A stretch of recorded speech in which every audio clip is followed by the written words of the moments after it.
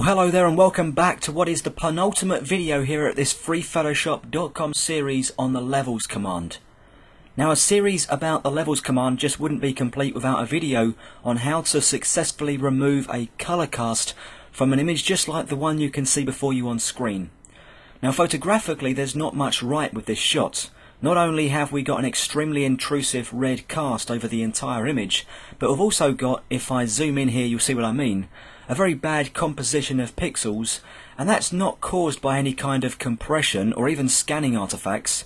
The reason we've got this horrible texture going on is because of the original paper the image was printed onto. And just so you know, I'm guessing this was taken in the late 70s, and the reason we're going to spend some time on making this image look better is because it's one of those classic photographs from the family album that sadly can never be taken again. And that's because my two granddads here and my grandma have since passed away.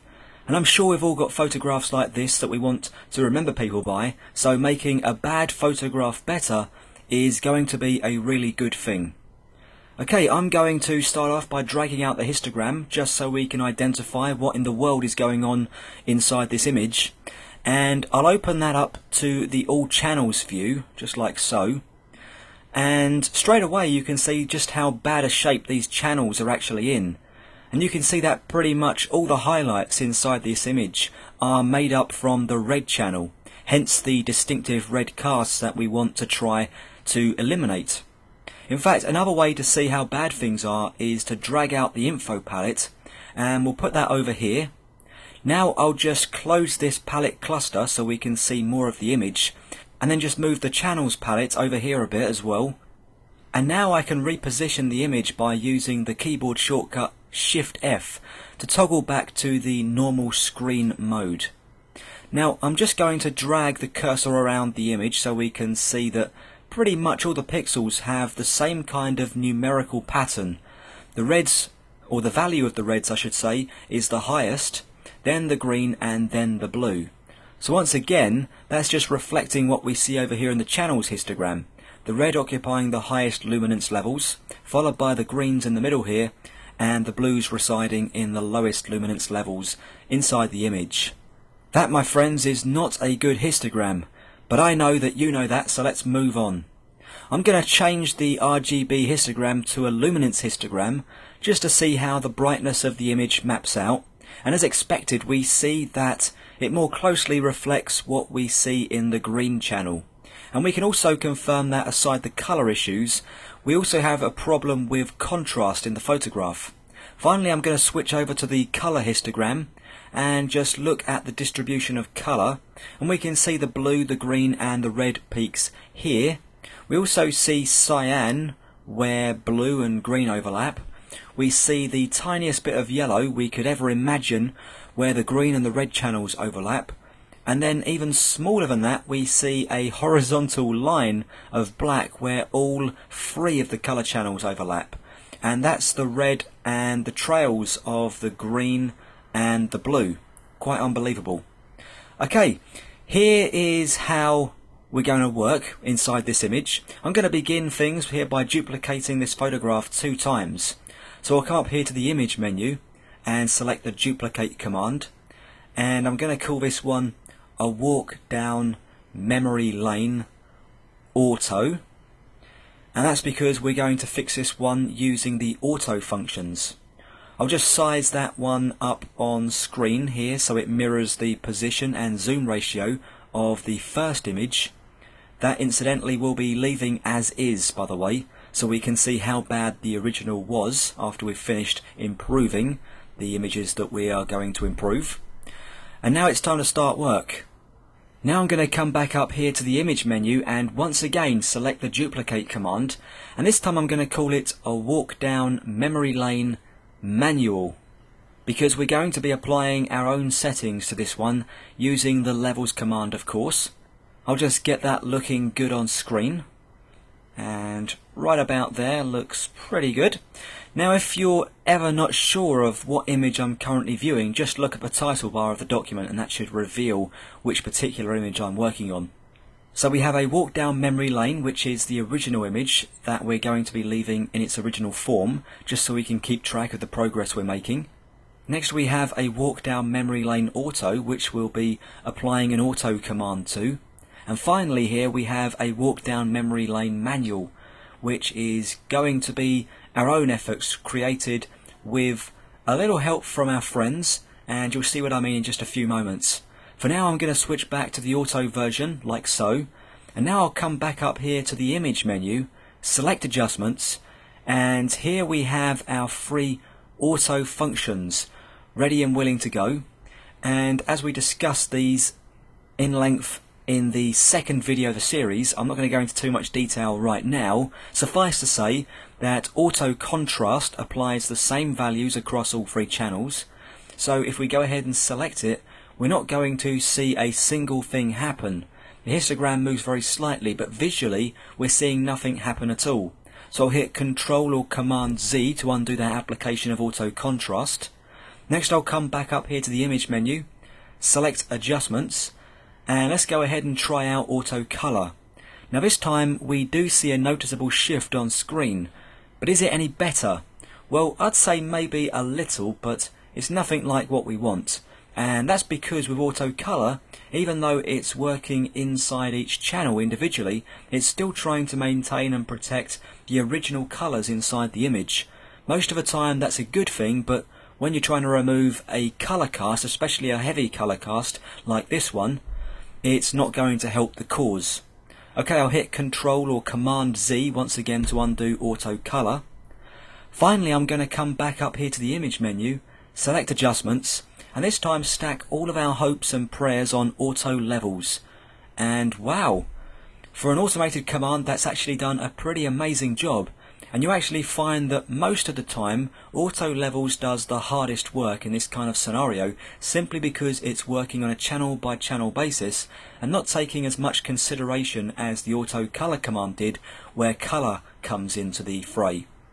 Okay, I say that's done a pretty good job simply because we can do a whole lot better than that by opening up the full-blown levels dialog box.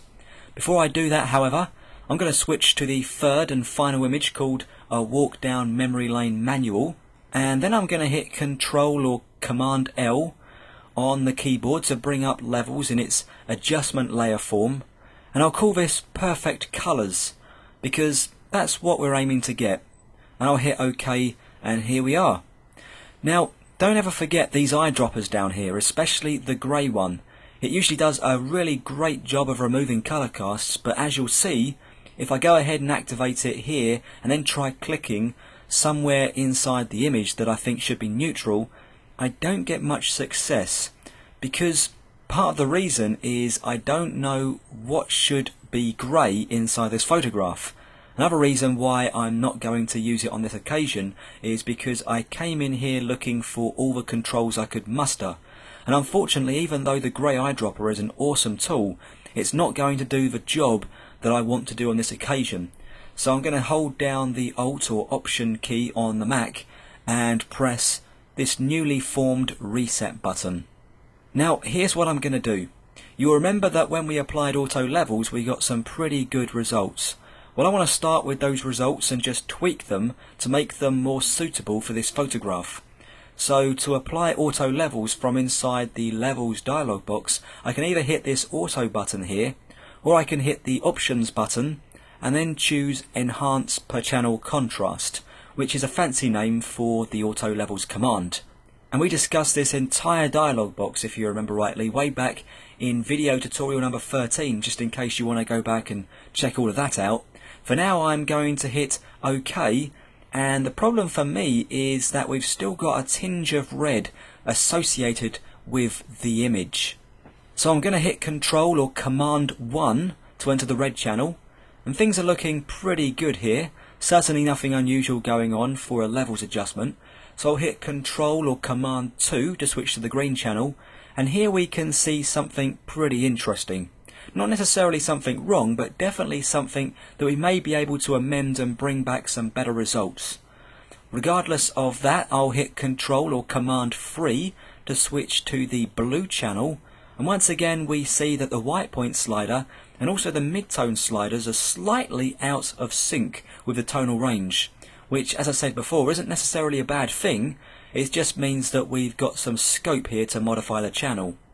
So whilst we're here in the blue channel, we might as well start things off here as well. Now you can see that the auto levels command has left the white point slider around this area here because of the tail that's emanating from the bulk of the tonal range here. So I'm going to go ahead and ignore the tail for the greater good and just butt this slider up to the beginning of these luminance levels here. That in turn brings back the mid-tone slider. Nice work. Now I'll switch to the green channel because the amendments we made in the blue channel have left the image a little too cold for my liking. So I'm going to go ahead and do the same thing as we did before, but this time here I'm going to do it inside the green channel. See any difference? So I'll just butt that up like we did before, and I'll keep my eyes fixed on the image here, not on any of these values, but I'd say at this point here we're doing a pretty good job. Okay, so we've certainly done a good job of sorting out the shadows and highlights, so let's try and make these midtones a little more appealing, starting right here in the green channel. I'll tab my way over to the midtone slider and shift down arrow the value back to 0.9 just to take a little of the greens out. Next I'll switch to the red channel, and likewise here I'll change this value to 0.9 as well, just to lose a few more of the reds from the midtones. Finally I'll switch to the blue channel, and this time I want to make the channel a little less yellow. And if you can't remember which way the sliders respond to each colour, then just grab the midtone slider and move it around, and here you say, if I move it to the right I introduce more yellow, and if I move it to the left I introduce more blue. You can also refer to the colour wheel that we used a few videos back, which of course is available here to download as part of the levels exercise files. For now I'll just move this slider to a value of 1.1, which introduces a little more blue and at the same time slightly diminishes those yellows from the midtones of this image. So you can see with the three midtone sliders, all we've been doing is moving them into a position within the channel that better balances out the tonal range, just like it was a pivot underneath a seesaw, for example. As far as the image goes, however, I'm quite liking the results we're producing by making the changes that we've made. Now for the final bit of magic, I'm going to click OK to accept these modifications, and then I'm going to switch back to the original image just to see how bad things looked. Then I'll switch to the image that contains our auto levels applications. Much better, but check out the version me and you have just perfected right here inside this video tutorial. What a great result to get from manually tweaking those auto level settings that Photoshop provided for us. Things are really looking good. Let's check out that one more time. Here's the original image, here's the auto levels version of the image, and here's our final version of the photograph thanks to manually adjusting those luminance values inside the amazing levels command. Well, thanks as always for joining me here at freephotoshop.com. I'll see you in the next and final video on this epic journey inside the mind of the levels command.